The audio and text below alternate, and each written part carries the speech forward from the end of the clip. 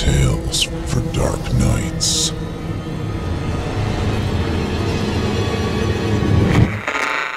Want to make sure you never miss a Chilling Tales for Dark Nights video again?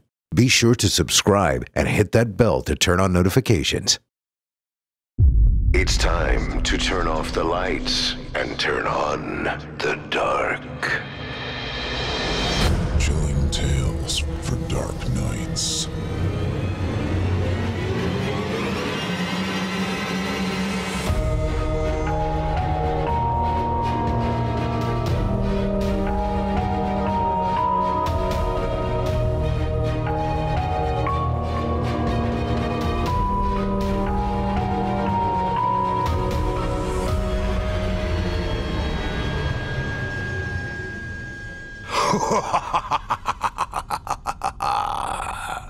Good evening, listener. You're listening to Chilling Tales for Dark Nights. On tonight's program, we invite you to leave behind your safe reality and descend with us into the frightening depths of the most terrifying imaginations with audio adaptations of 2 rounds of frightening fiction about technological trouble and the evils of absolution. I'm your host, Steve Taylor, and tonight I'll be your guide as we traverse the dimly lit corridors of your darkest dreams. Joining us tonight to help bring to life the frightening fiction of Chris Fox and J.A. Konrath are voice talents Luis Bermudez and Kristin Holland. Now, get your ticket ready, take your seat in our theater of the minds, and brace yourself.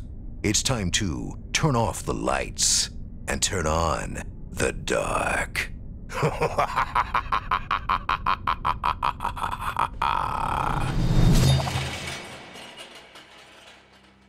Our first tale tonight comes to us from author Chris Fox and is performed by Chilling Tales for Dark Nights 2019 Evil Idol voice acting competition champion, Luis Bermudez.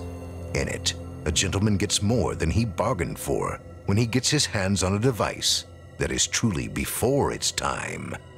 Or is it after? Stay tuned and find out. Without further ado, I present to you, I Bought a Working Time Machine.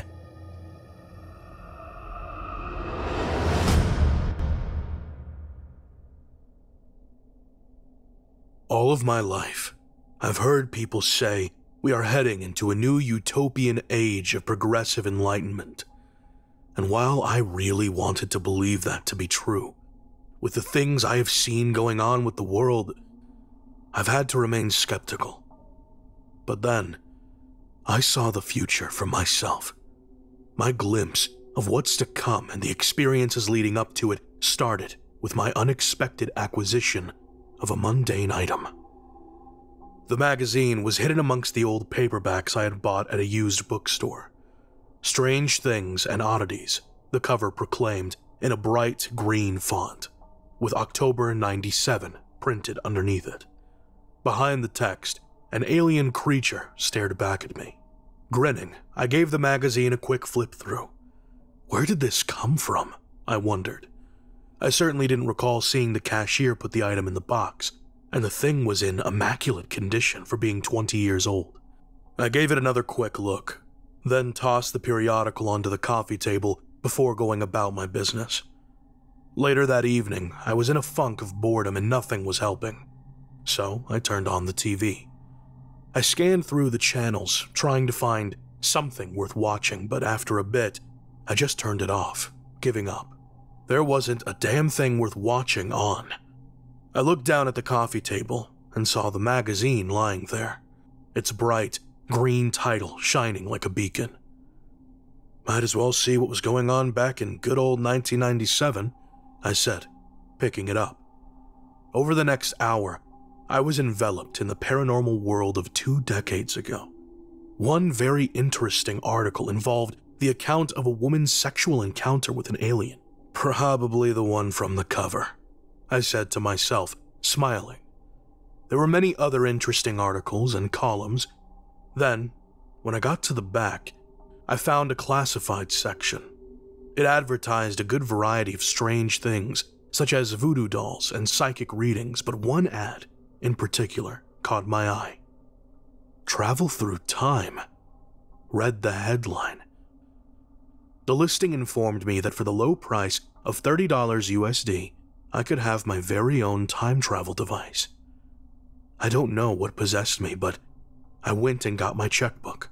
I wrote out a check for the amount, addressed and stamped an envelope, then sealed the check inside. I mailed it the next day and immediately forgot about it.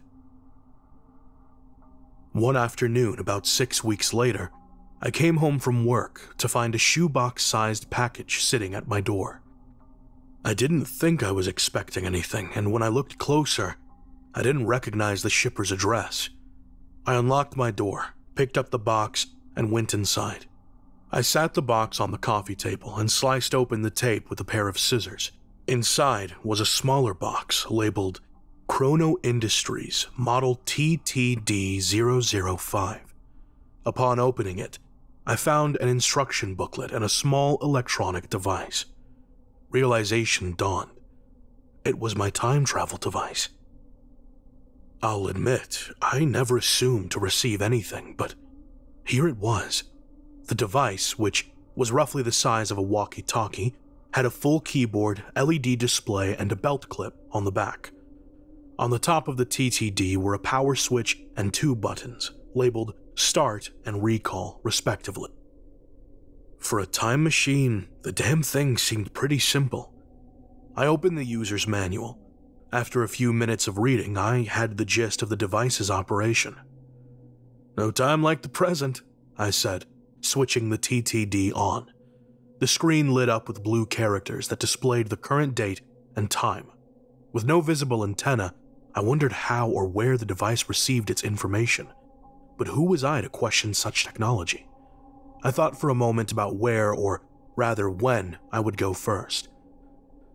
I decided to start small and entered a destination of 3 days in the past. Then, I hit start. I honestly didn't know what to expect. The novelty of the thing alone was worth the $30 I had spent on it, but after pushing the start button and nothing happening, I'll admit I was a little disappointed. The thing didn't even beep, for God's sake. "Oh well," I said to the device. "At least you kept me entertained for half an hour." Carrying the TTD with me, I went over to my desk and turned on the computer. I figured I might as well see what kind of craziness was going on in the world. I opened my favorite news webpage and began scrolling through the headlines. Even though this had been my first visit to the site that day, the headlines all looked so familiar, and an overwhelming sense of déjà vu hit me. My eyes fell on the device sitting on the desk. "No way," I said in disbelief. "It can't be." I scrolled back to the top of the page and read the date. If I'd been looking in a mirror, I'm sure I would have seen that the color had drained from my face. The date showed the 5th of the month where it should have said the 8th. With a shaking hand, I reached for the TTD and hit recall. Once again, there was no sound and no sense of activity, but the computer was now off. I turned it on and checked the news headlines. They were now different, and the date up top read the 8th. As impossible as it was to comprehend, I had just traveled through time. An hour later, I sat on my couch, staring at the TTD as it sat like a 10-ton weight on the coffee table. The implications of what had just happened to me were massive. This was supposed to be a joke. I ordered the thing out of a 20-year-old paranormal magazine, for crying out loud. But yet I saw what I saw. I grabbed the device and left the apartment. There was a park about a block from my building, and I began walking in its direction. I wanted to be completely sure of the device's legitimacy, and I had an idea of how to test it. I entered the park and walked around a bit before finding what I was looking for. It was a medium-sized pecan tree, and I pulled out my phone and took a picture of it. Then, taking the TTD off of my belt, I set it for 5 years in the past and hit start. The change happened so fast and imperceptibly that my brain could barely process it. One moment, the tree was one size. The next, it was smaller. I took a picture and then hit recall. I took one more look at the now larger tree, then returned to my apartment. I downloaded both pictures to my computer and opened them side by side. At first glance, someone looking at the pictures wouldn't notice much out of the ordinary. If anything, they would probably think it was nothing more than a couple of pictures of the same tree taken years apart. But the timestamps told a different story. They showed the pictures were taken less than a minute apart, which was just the assurance I needed to know that the device was the real deal. I thought about the possibilities the TTD could open up for me. I could correct past mistakes I'd made, or even make myself rich 1,000 times over. Anything was possible, and it would be so easy. But I knew I could never do any of those things. My parents had raised me with morals, and using the TTD for personal gain would go against everything they had taught me. But I still felt like there was a reason for me having this device. In the end, I decided the best way for me to use TTD was to not use it at all. But before I retired the device for good, I would use it one last time. I had to see the future. I grabbed the TTD and headed out the door. I wanted to know where we were headed and if it was in the right or wrong direction, and in my hand was the means to do it. I went back to the park. I was planning to go at least 10 years into the future, and there was no telling what could change in that amount of time. I didn't want to risk appearing or whatever in the wrong place, so the park seemed like the safest solution. After finding a nice wide open area, I set the TTD for today's date and time, but 10 years from now. "Here goes nothing," I said, pushing the start button. The park's calm, green beauty had been replaced by a barren landscape surrounded by the ruins of the burnt-out city.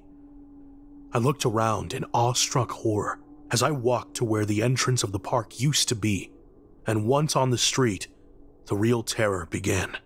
Wrecked and abandoned cars filled the streets, and everywhere I looked were the rotted corpses of human beings hanging from inverted metal crosses. Satanic-looking symbols were everywhere, and instead of the usual sounds of the city, I could only hear the tortured screams of people all around me. What happened here? I wondered as I took in my horrific surroundings. Up ahead, movement caught my eye. Coming around a corner were a group of about 8 people followed by 2 demonic-looking creatures. The people were all shackled to one another, and most of them had ragged and bloody gashes torn from their upper bodies where they had been flayed by their demonic guards. This was just too much, and I decided it was time to go. I turned and ran back to the park. Once there, I bent over and vomited, and when I was finished, I pushed recall.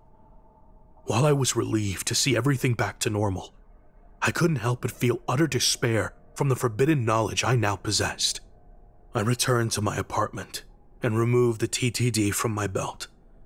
I looked at it for a long time before opening the back and removing the batteries, and then I busted the damn thing. I knew I shouldn't have blamed the device for what it had shown me, but I just didn't want it around anymore. Since that day, I have spent a lot of time thinking about the future and what I saw. I wish that I could say we can all band together and save the world, but I feel that based on the events currently unfolding, there is no way to change what is coming. But at least, I can give you all a heads up.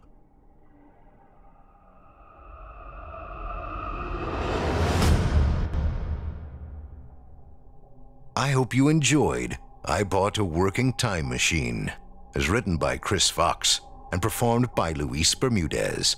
Up next, we've got a second sinister story for you, as written by best-selling author J.A. Konrath and performed by Mr. Kristin Holland, host of the Nocturnal Transmissions podcast. If you enjoy Kristin's performance, please check out more of his work at nocturnaltransmission.au or find him on Apple Podcasts or your app of choice. Now, without further ado, I present to you Forgiveness.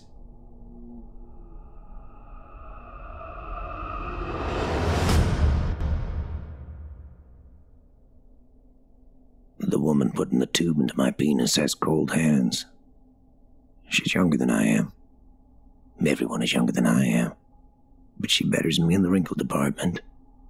Scowl lines, frown lines, deep-set creases between the eyebrows.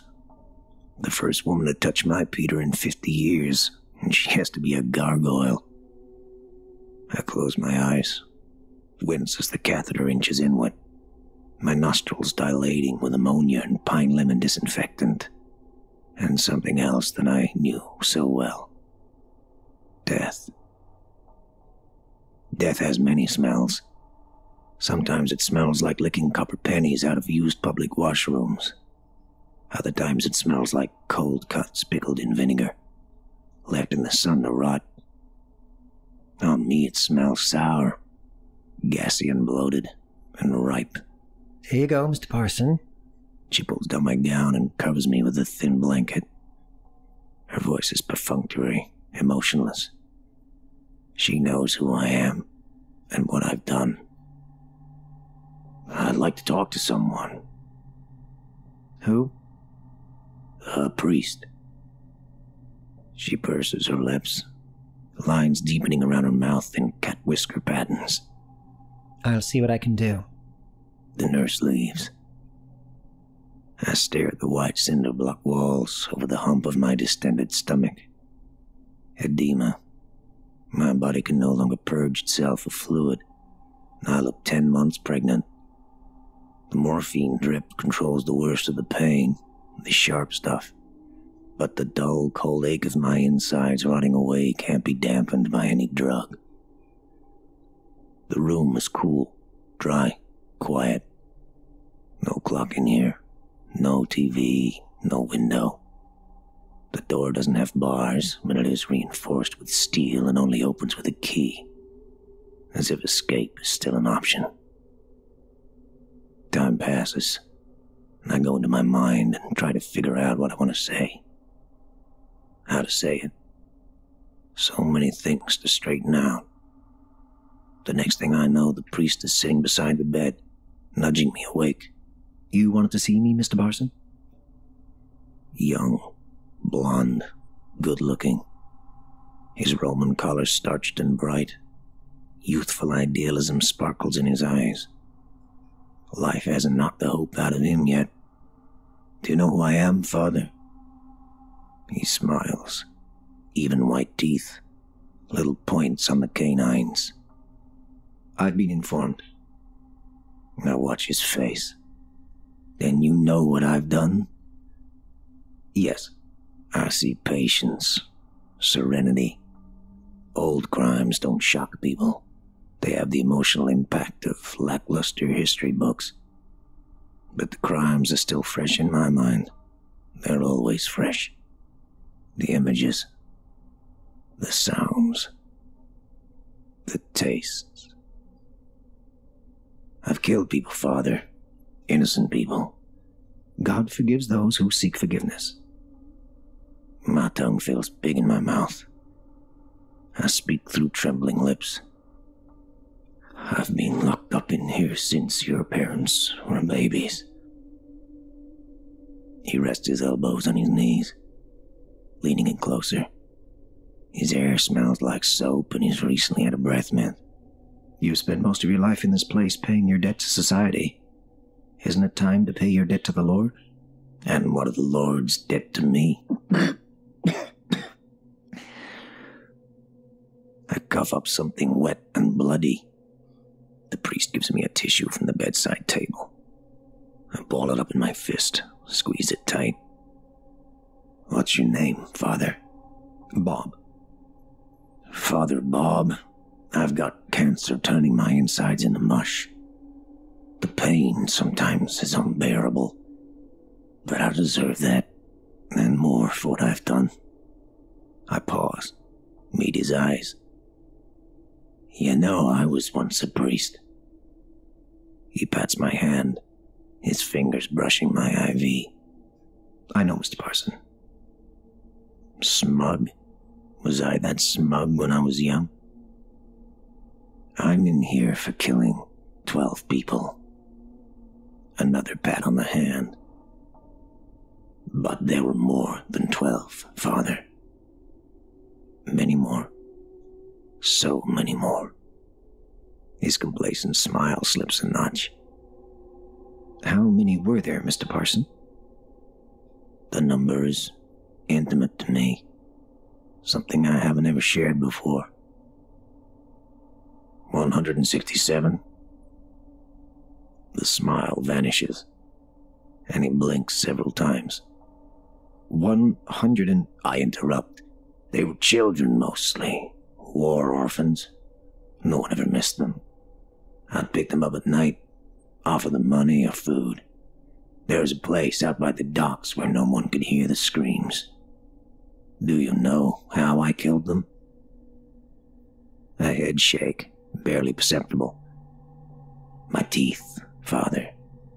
I tied them up naked and filthy and screaming, and kept biting them until they died. The priest turns away, his face the color of the walls. Mr. Parson, The memories fill my head. The dirty, bloody flesh. The piercing cries for help. The wharf rats scurrying over my feet and fighting for scraps. It isn't easy, Father, to break the skin. Human teeth aren't made for tearing. You have to nip with the front incisors until you make a small hole, then clench down hard and tug back, putting your neck and shoulders into it. It took a long time, sometimes hours, for them to die. I sigh through my teeth. I'd make them eat bits of themselves. The priest stands, but I grab his wrist. With the little strength I had left, he can't leave, not yet. Please, Father, I need penance. He takes a breath, stares at me. Watching him regain composure is like watching a drunk wake up in a strange bed. He manages it, finally, but some of that youthful idealism has gone. Are you sorry for what you've done? I'm sorry, Father.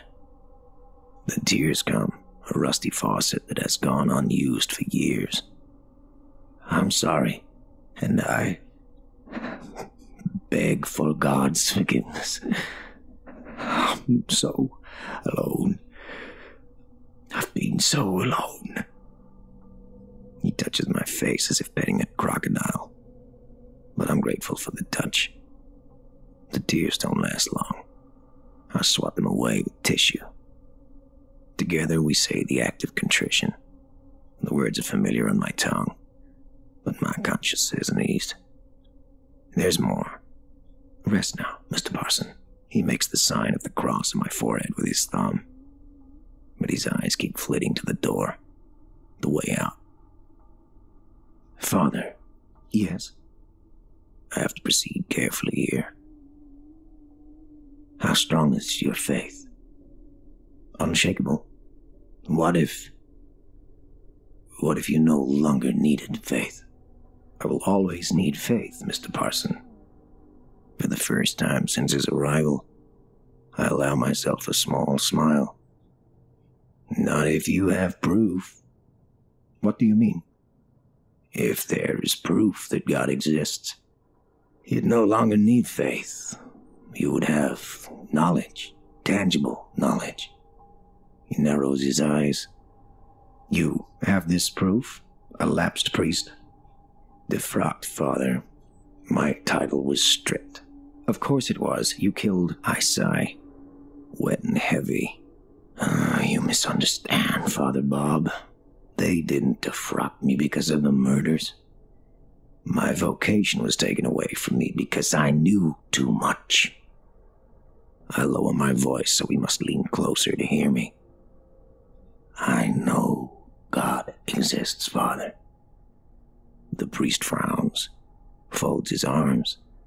The great mystery of faith is that we accept God without knowing. If God wanted us to truly know, he would appear on earth and touch us. I raise my hand, point at him. You're wrong there, Father. He has come down and touched us. Touched me. This is the tricky part. Would you like to see the proof? I almost shout with glee when he nods his head. Sit, Father Bob. This story takes a while. He sits beside me, his face a mixture of interest and wariness. My mouth is dry.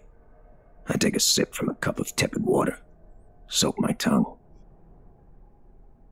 Fresh from the seminary, I was sent to Western Samoa, a group of islands in the South Pacific. It's tropical paradise, the population predominantly Christian. A Garden of Eden, one of the most beautiful places on Earth, except for the hurricanes. I arrived after a particularly devastating storm wiped out most of Apia, the capital. It comes back in fragments, a series of faded snapshots. After a 20-hour plane ride, I landed in little more than a field. The island air and deep blue beaches were a stark contrast to the wholesale destruction throughout the land.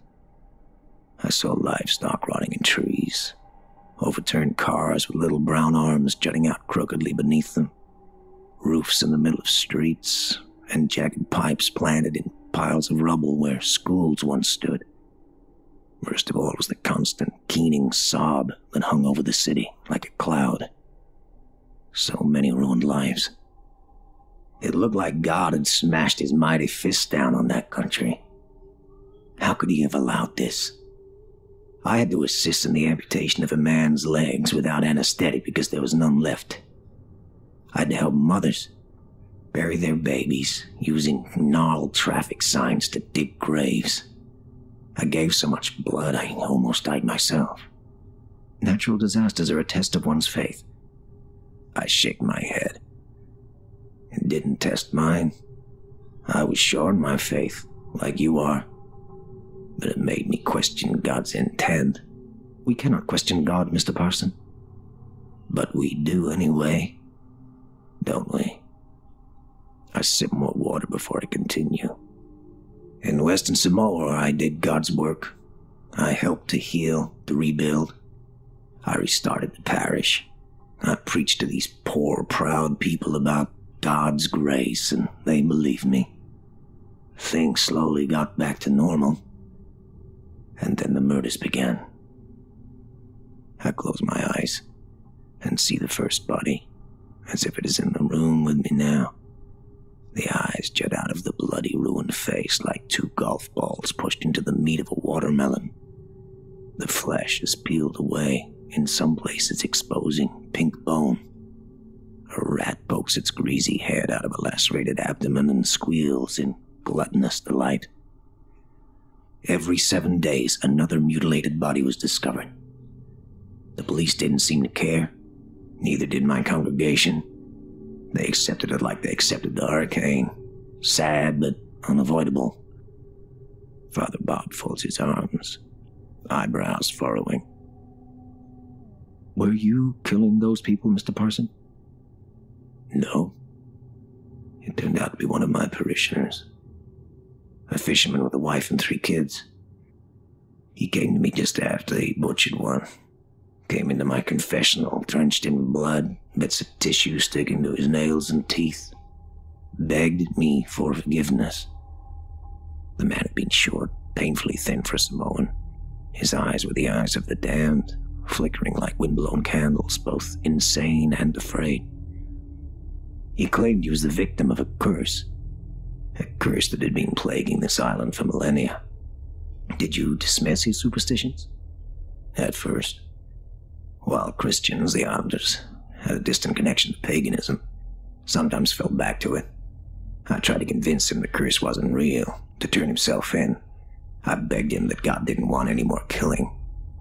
I was so earnest, so full of the word, convinced I was doing God's work. He laughed at me. He said that killing is exactly what God wanted. The priest shakes his head. He speaks with the sing-song voice of a kindergarten teacher. God is all-loving. Killing is a result of free will. We had the paradise of Eden and chose knowledge instead of bliss. I scowl at him. God created mankind knowing that we'd fall from grace. It's like having a child knowing a child will be hungry and then punishing the child for that hunger. Father Bob leans in, apparently flustered. God's grace. God has no grace. I spit. He's a vengeful, vindictive god. A sadist who plays with mankind like a child pulling the wings off of flies. Samoa was Eden, Father. The real Eden, straight out of the Bible. The murderer, he showed me a mark on his scalp. I lift my bangs, reveal the mark at my hairline. Witness, Father Bob. Proof that God truly exists. The priest opens his mouth. It takes a moment before words come out. Is that... I nod. I feel inner strength. The strength that had forsaken me for so long. It's the mark of Cain, given to the son of Adam when he slew Abel. But the Bible was inaccurate on that point. Cain didn't wander the earth forever, but his curse did. Passed on from man to man for thousands of years. Passed on to me from the murderer in Samoa. The mark grows warm on my head, begins to burn. This is your proof of God, Father. He stands abruptly, his chair tumbling backwards. I grin at him. How does it feel to no longer need faith? Father Bob falls to his knees, weeping. My God, oh my sweet God. Abruptly, blessedly, the burning sensation disappears. I laugh for the first time in decades, laugh with a sense of perfect relief. Father Bob presses his hands to his forehead. He screams just once, a soul-shattering epiphany that I understand so well. The Lord be with you, Father Bob. And then he falls upon me, mouth open. I try to push him away, but I'm no match. His first few bites are awkward, but he quickly learns my technique. Nip, clench, pull. The pain is exquisite, so much worse than cancer. So much better.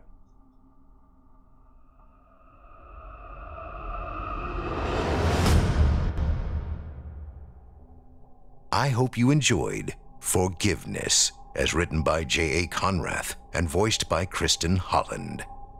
If you enjoyed that last tale, I encourage all of you to visit Mr. Konrath's official website, jakonrath.com. That's JAKONRATH.com. There, you'll find links to this talented author's social media, blog, and a newsletter you can sign up for to get his latest updates. Konrath is a best-selling author and writes books and short stories in the thriller, horror, and comedy genres. To date, he's sold over 3 million books worldwide. Books known for their fast action, snappy dialogue, laugh-aloud comedy, and nail-biting terror, often all on the same page. So if you're looking for something new to read, you can't go wrong with J.A. Konrath. If you decide to check him out and purchase any of his work, please do us a favor and leave him a kind word and let him know you heard about him here on this show and that Steve sent you. It would mean a lot to all of us. And don't forget, you can hear more of our friend Kristin Holland on his podcast, Nocturnal Transmission. Just visit nocturnaltransmission.au or find him on Apple Podcasts or your app of choice. You won't be sorry you did. Now, our weekly descent into the depths has just about come to a close. But before we go, I'd like to take a moment to thank you for joining us for tonight's episode and remind you to take a moment to stop by our iTunes page and leave a 5-star review and a kind word. And please follow us on Facebook, Twitter, and Instagram if you haven't already. Of course, subscribe to us on YouTube, where you can find an archive of our work going back to 2012, and consider signing up as a patron at our website, chillingtalesfordarknights.com, to show your support and get all of our content ad-free. I'm your host, Steve Taylor, and it's been a pleasure. Tune in again next week when we once again turn off the lights and turn on the dark. Sweet dreams, listener. Sweet dreams. Thanks for joining us.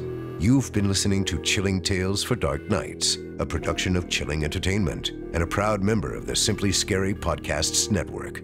Visit simplyscarypodcast.com today to learn more about our network and our other amazing storytelling programs.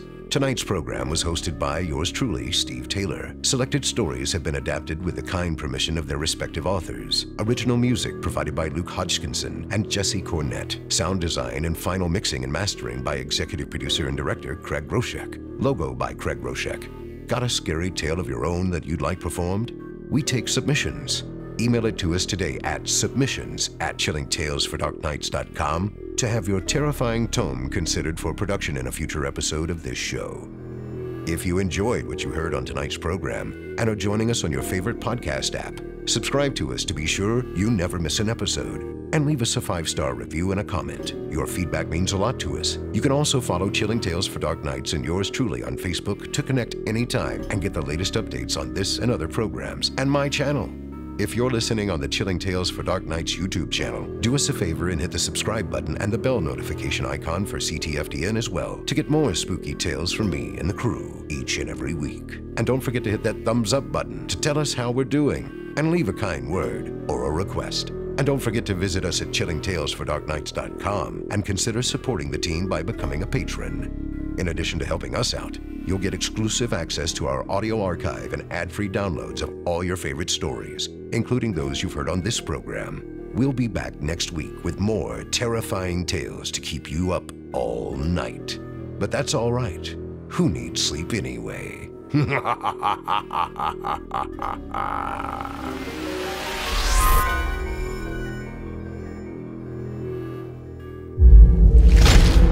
Chilling Tales for Dark Nights.